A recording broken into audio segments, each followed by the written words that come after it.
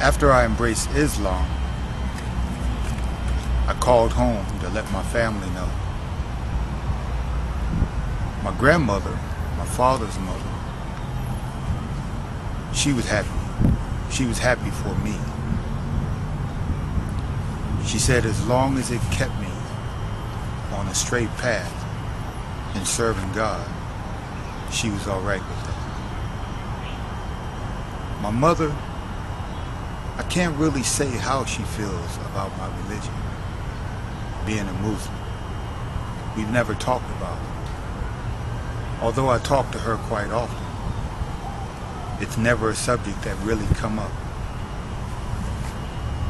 My younger brother, soon after hearing that I had become a Muslim, he converted to Islam.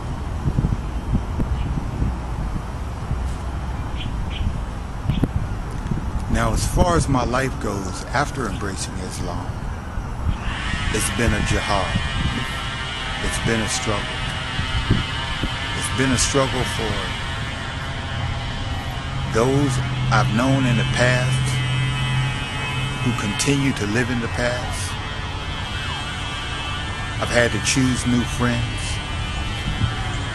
And don't get me wrong, choosing new friends is a wonderful thing, especially if it keeps you on the straight path and they're on the same path.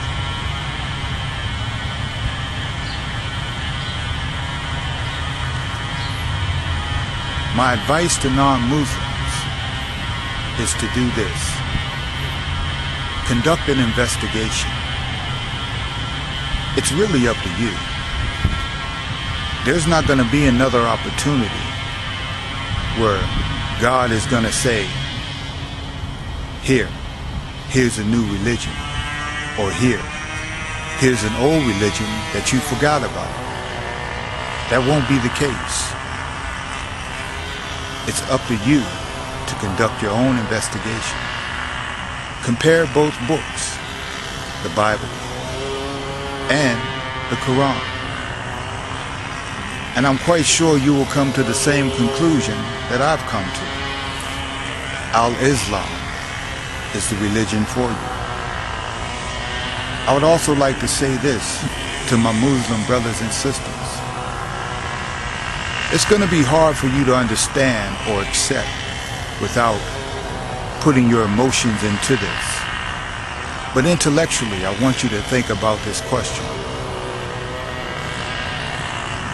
Was Moses born a Muslim? Was Abraham born a Muslim? Was Prophet Muhammad sallallahu alaihi wasallam born a Muslim?